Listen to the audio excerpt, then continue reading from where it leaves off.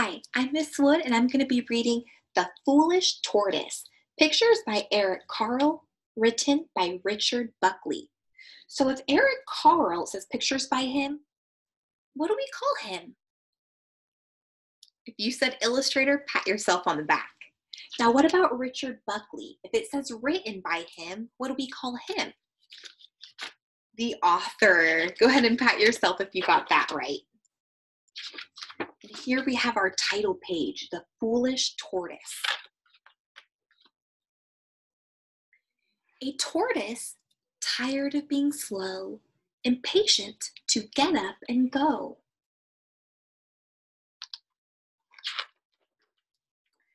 Took off his large and heavy shell and left it lying where it fell. Hooray, he cried, now I've been freed. I'll see the world at double speed. Though faster, he was not express, and his protection was far less. So when he heard a hornet's drone, the tortoise crept beneath a stone. A hungry bird came swooping past. He looked so fierce and flew so fast. The tortoise hid behind some trees and felt quite weak behind his knees.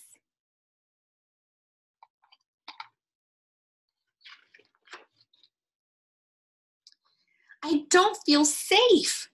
There's too much risk. If only I could be more brisk. He headed for the riverbed. A fish swam up. The tortoise fled. How do you think he's feeling?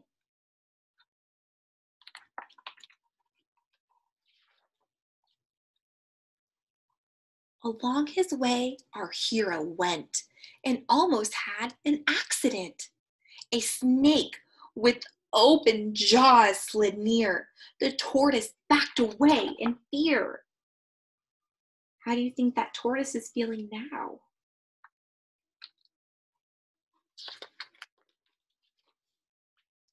A hare, a hound, a horse raced by. So rapidly they seemed to fly. The tortoise gasped, sat Google-eyed. I'll never be that quick, he sighed.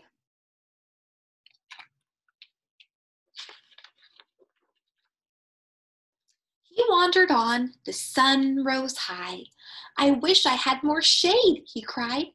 A sudden thunderstorm swept in and soaked the tortoise to the skin.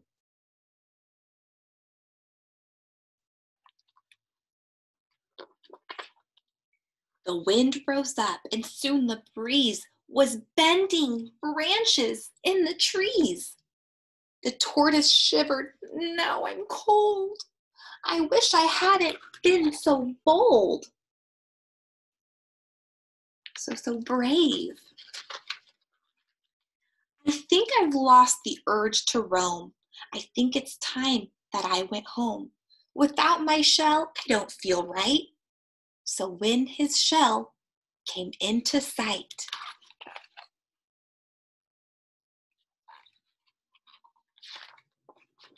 he climbed back in and said good night.